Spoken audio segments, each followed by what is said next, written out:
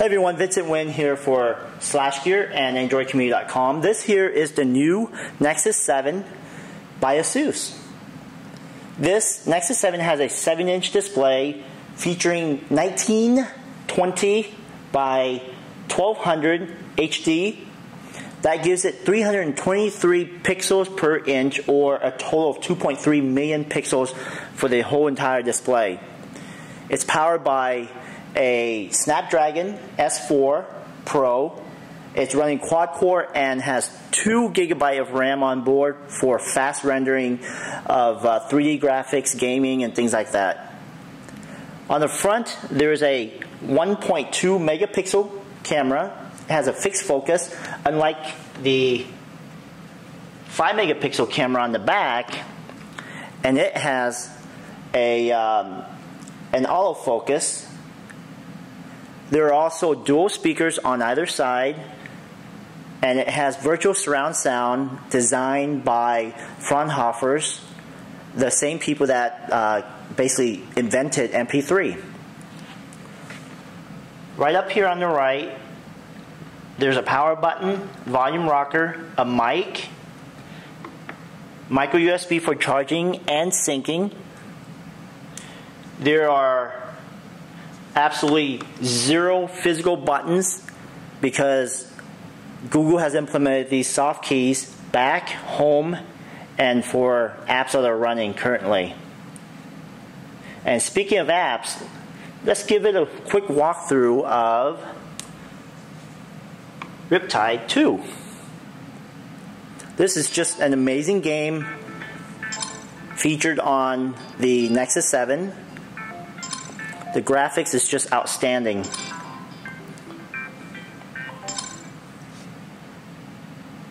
Okay, so let me give you a quick run through this game.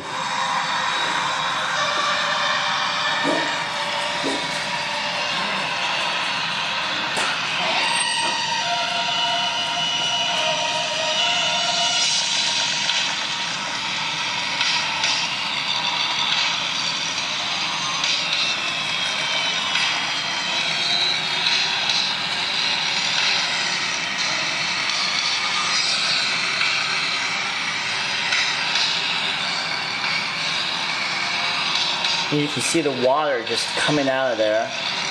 Oh, just missed my jump.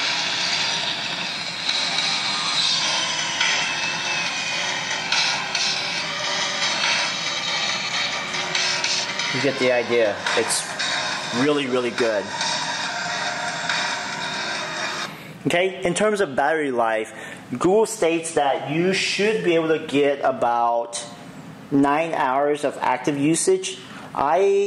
I got about 1 day and 8 hours of standby time with roughly over 6 hours of active usage.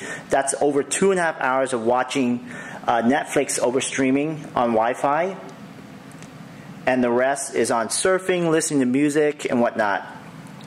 It does come with a Qi integrated charger.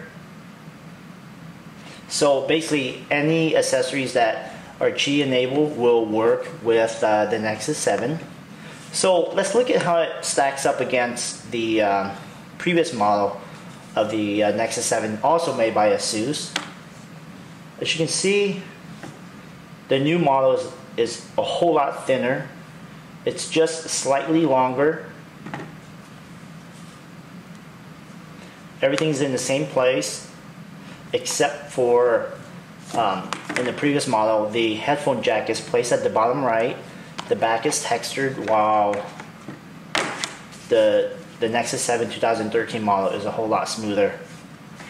Better display, obviously. It's much lighter, weighing in at around 0.6 pounds.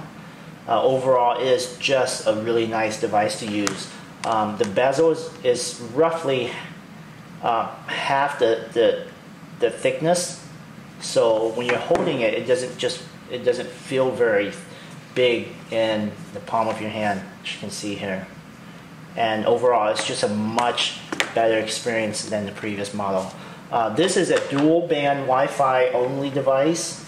However, in the near future, Google will be releasing one SKU for all LTE bands internationally and stateside here. So make sure to check that out if you need a constant connection on your Nexus 7.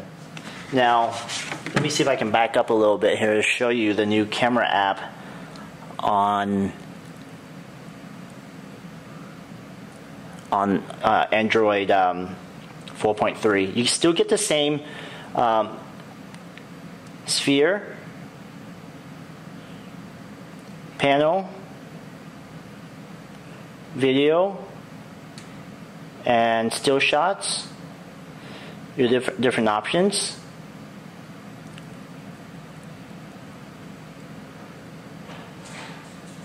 That's basically it for the camera option.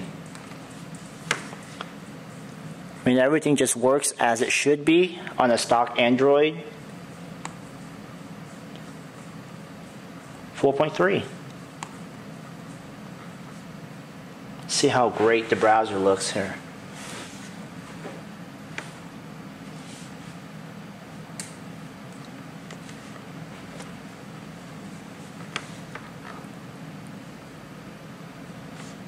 This is our mobile version, bringing up the desktop version now.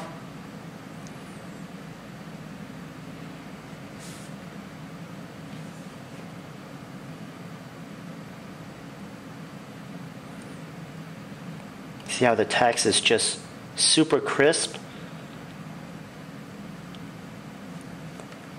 in landscape or portrait mode.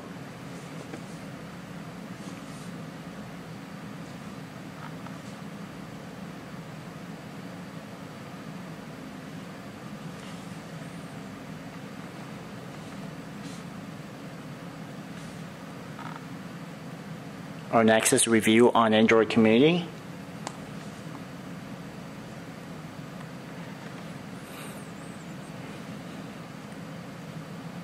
I mean, everything is just super fast on this tablet.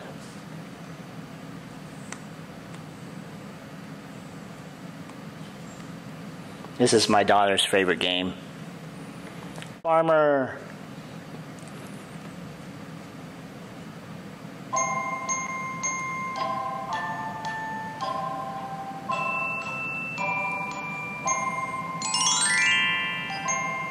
One cow. I let my horse do the thing. One. Hi, I'm farmer. 10 hens. Pretty cool. All right, thanks for watching this walkthrough of the new Nexus 7. My name is Vincent Wynn for Slash Gear. Thanks again for watching.